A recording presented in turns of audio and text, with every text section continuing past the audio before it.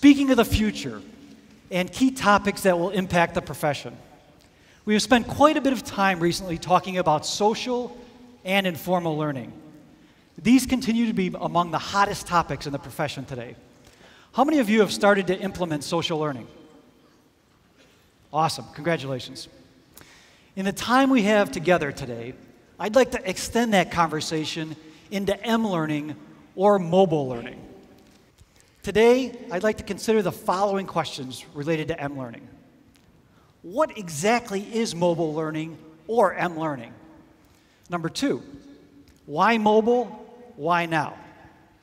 Number 3, where does M-learning have its biggest impact? And number 4, how can we get started with M-learning? Do you feel you need to be a technologist to work in the learning field?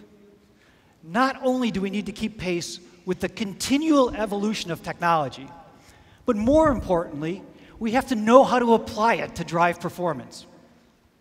We intuitively understand that with each introduction of new technology, the way that people connect with the world and obtain information and skills evolves. Mobile learning is the latest emerging trend along this technology and learning evolutionary timeline. When we asked about definitions of M-learning, Rebecca Clark from DAU talked about the relationship between the device and the individual. Dottie Brienza from Hilton described it as learning on the go and learning everywhere. Anything that allows you to move and learn at the same time. Clark Quinn calls it augmented performance. He says that it accessorizes your brain and that it's something you have with you all the time. So what makes M-learning so compelling? How many of you own a smartphone? Don't be shy. How many of you own a tablet? Okay, that's most of you. Let's try this. How many of you own a basic cell phone, no features? Please keep your hands up. Then drop them if you own a tablet or an iPod Touch. Do we have this on film? If you're next to them, help them. We have to help them. Any idea how many mobile devices were sold in 2010? According to Gartner, mobile device sales to end users reached 1.6 billion units in 2010. Of those, 297 million were smartphones. So you're not alone, in case you were really wondering. Smartphone sales grew 172 million from 2009, which is 73% year-over-year growth. Tablets, driven by the iPad, have changed the landscape. We keep hearing from technology company CEOs blaming the iPad for cannibalizing their computer sales. According to Gartner, worldwide sales of tablets will jump from 19.5 million in 2010 to 208 million units in 2014. And it's not just Apple's iOS. Google's Android, according to Gartner, grew 888.8% in 2010. And what's the global population? As of May 18th, a few days ago, it was 6.9 billion people. Guess how many are mobile subscribers per Gartner?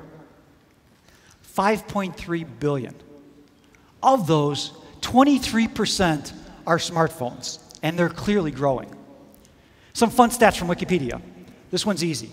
The country with the most mobile phones, China, right? 879 million. Impressive, but that's only 64% of the country's population. Who's here from Russia? Try this number. The number of mobile phones in Russia, 221 million. What's the population of Russia? Roughly 143 million. For every person in Russia, 1.5 phones have been sold. Now that's commitment. M-learning is clearly very compelling. What we are seeing, and I think this is a very important component, is a lifestyle change. And technology is enabling our need to be mobile. As Dottie said, we want to ensure that learning matches our lifestyle. We know that people are collaborating and sharing on these devices. Are they learning on them? Of course. Is the profession leading the way by delivering learning on these devices? In some cases, yes, but in most cases, no. You can change this. In ASTD's just released research report on mobile learning, only 15% of the respondents reported that their organizations were using mobile learning. According to ASTD's research partner, I4CP, the use of mobile learning had one of the highest correlations with market performance and the highest correlation with effective instructional design. I see those overachieving 15% in this audience today. But why is this number so low? I think part of the problem is a lack of understanding of the potential of mobile learning, as well as where it is having its greatest impact. Let's finish by talking about how we can get started. Number one, start slowly, but start. Number two, identify a targeted pilot program. Call it an experiment. Sales is often a really great place for this. Number three, be mindful of the platform and its impact on design. Are you designing for a phone or for a tablet, as an example?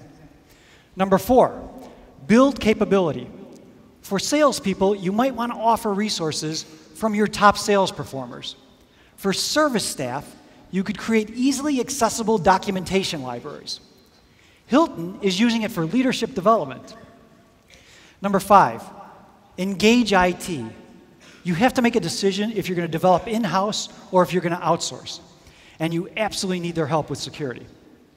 Number six, set targets and evaluate against those targets to demonstrate success. And number seven, absolutely have fun. Because there's never been a better time to be in learning. And by learning, I mean all of learning. Formal, informal, social, mobile, let's just call it learning. I believe that you have one of the best and the most important jobs in the world. What makes a company better than its peers? Is it technology, marketing, finance, legal? No way. What makes a company better is its people.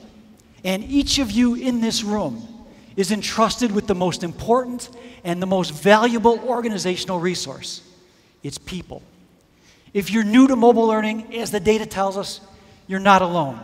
Only 10% of the respondents in ASTD's research report said that they were developing M-learning applications in their organization. 41% said that they were considering it. It's still early, and you are ahead of the curve, but it's moving fast. ASTD and others are focused on helping you succeed. All you need is the courage to begin.